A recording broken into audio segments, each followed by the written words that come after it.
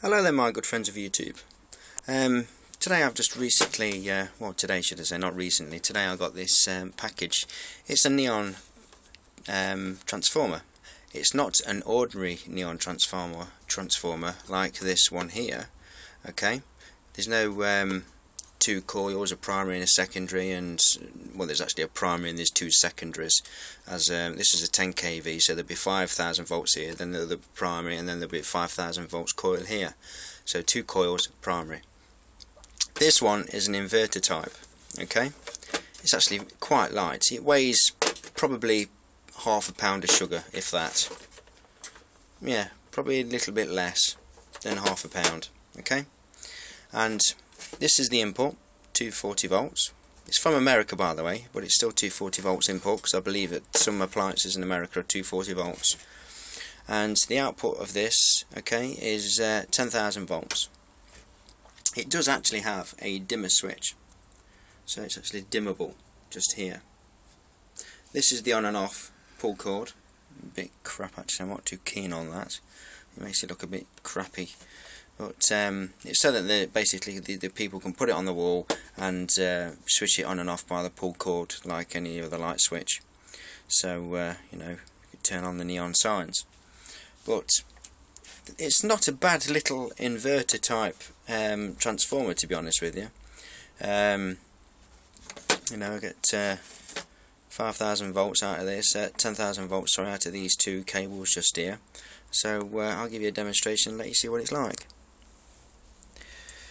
Right, it's going to be hard to do this, switching it on, and as well as getting an arc. So hold on guys, this is going to be hard to do.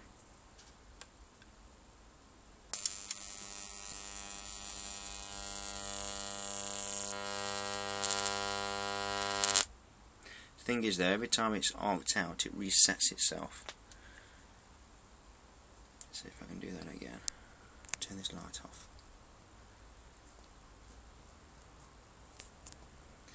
It's so bloody hard. I need to do what high voltage projects did and make a tripod for my camera. Oh, let me see if I can do it again.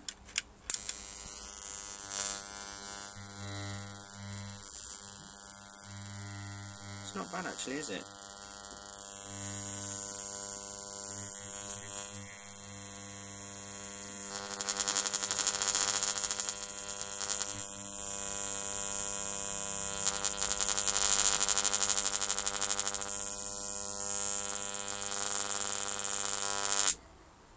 There we go.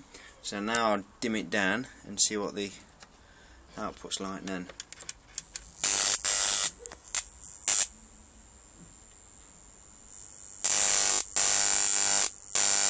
I've dimmed it right. I've turned the unit right down. See, when it's right down, I can do it as many times as I want without it tripping out.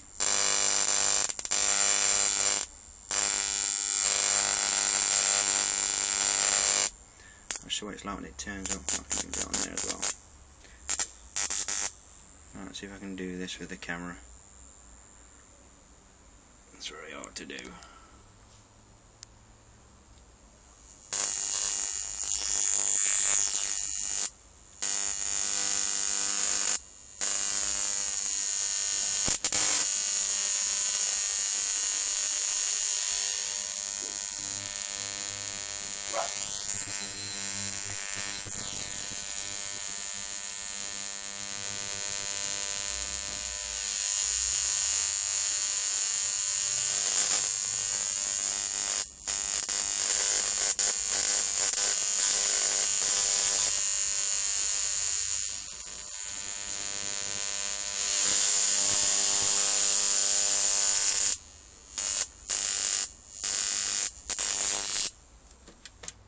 Pretty cool, eh?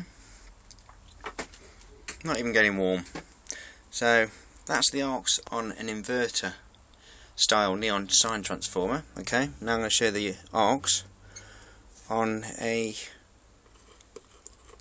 bigger one, on a traditional transformer. If I can get this without causing any problems, without switching it on. Very hard to do things with one bloody hand. Right, you stay there. Okay, Now this is what the arcs look like on an analog transformer.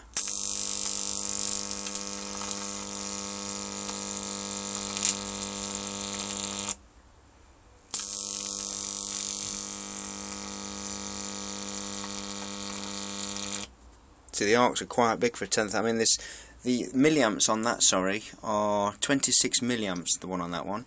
On this one, it's 50 to 65 milliamps.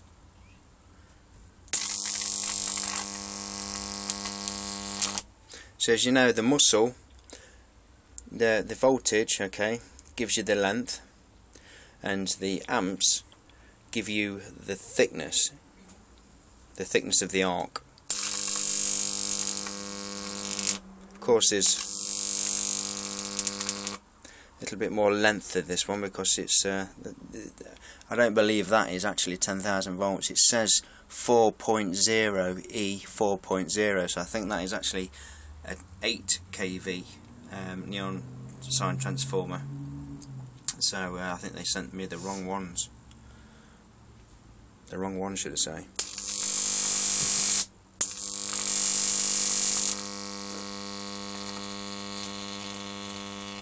That is really hot.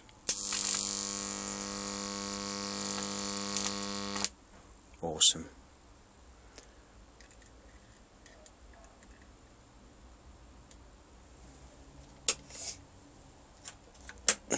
Still smoking. So there you go, guys. I wanted to share that with you. As you know, I do like my high voltage transformers. So now you're asking the question of how much was it? It was actually 22 UK pounds. That was £10 shipping and £12 for the unit off eBay. So get on there, guys, and get one of these because they're pretty good to mess around with, and it's a good thing. I do like the variable voltage potentiometer just there.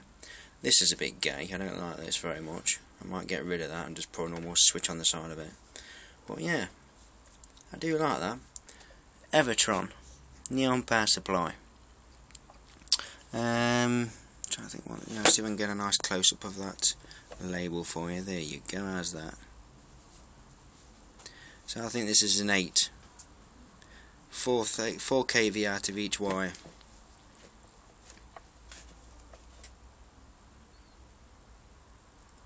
So there you go, guys. Thanks ever so much for watching. Look after yourselves. If you're new to my channel videos, please subscribe to me. And please give the old thumbs up, guys. And thanks very much, guys. You're all awesome. Great to have some awesome friends out there. And yeah, it's been a while since I put myself on the old camera, so I just thought I'd say hi. And this still,